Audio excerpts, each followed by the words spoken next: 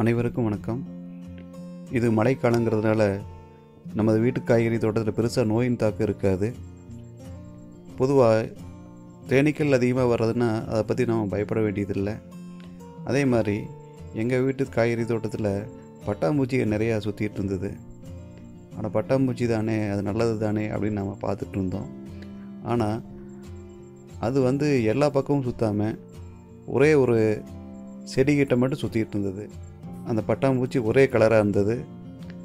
அது ஒரே செடியில் தான் அது சுற்றிக்கிட்டு இருந்தது. அங்கே உட்காரதும் பறந்து போகிறதும் இப்படி மணிக்கணக்காக பண்ணிகிட்டு இருந்தது.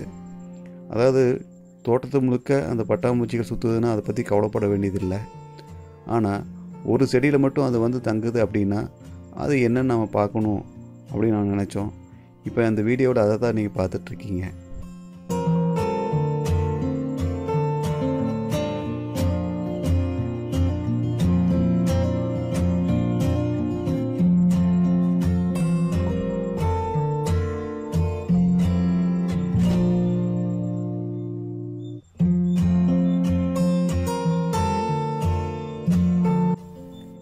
இந்த பட்டாம்பூச்சிகள் ஏன் ஒரே செடியை சுற்றிட்டுருக்கு அப்படின்னு நம்ம பார்க்க போனால், அது தண்டு துளைப்பான் புழு இருக்க இடத்த சுற்றியும் வட்டம் அடிச்சிட்டு இருந்ததை நாங்கள் பார்க்க முடிஞ்சது.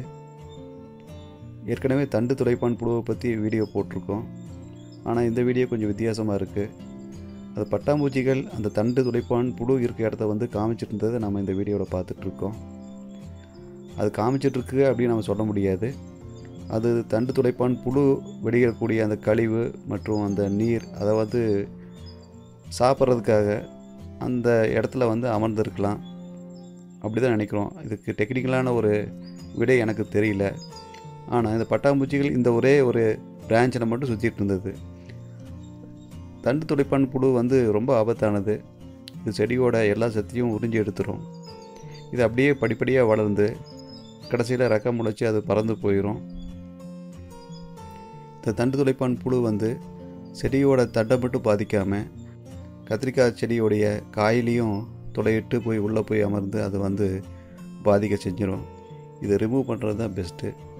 இது ரொம்ப சிம்பிள் தாங்க. அந்த இருக்கிற பிரான்ச்சு, அதாவது வாடி போன இந்த தொங்கிய இந்த பிரான்ச்சை நாம் கட் பண்ணி எடுத்துடலாம்.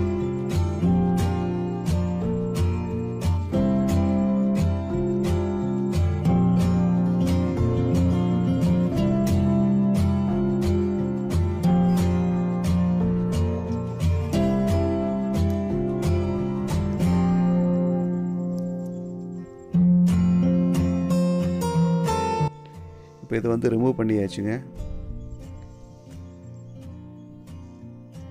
இது உள்ள புழு இருக்கிறது நம்மளால் பார்க்க முடியுது. இதை அப்படியே தூக்கி அப்புறப்படுத்திடலாம். ப்ரிவென்டிவாக நம்ம பாதுகாக்கணும் அப்படின்னு நினச்சோம்னா, இந்த செடி வளர்கிறப்பவே நம்ம அடிக்கடி இந்த வேப்ப எண்ணெயை நம்ம அந்த காதி சோப்பு கொஞ்சம் கலந்து அதை அடித்தாலே போதும். அதனால் நம்ம வீட்டு காய்கறி தோட்டத்தில் ஏதாவது இந்த பட்டாம்பூச்சிகள் அதிகமாக சுற்றுது அப்படின்னா அதை நம்ம கண்டிப்பாக கவனிக்கணும். அது எல்லா இடத்துல பறந்தாலும் பிரச்சனை இல்லை.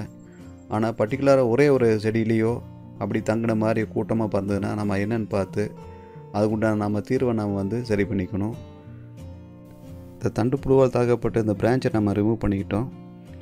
இருந்தாலும் இந்த பட்டாம்பூச்சி உட்காந்து பார்க்குது. இது ஒரு நிமிஷம் 2 நிமிஷம் தாங்க. அவனுடைய உணவு இல்லைன்னு தெரிஞ்ச முன்னாடி அது கொஞ்சம் நேரத்துலேயே பறந்து போயிடுச்சு. அது பின்னாடி வரவே இல்லை.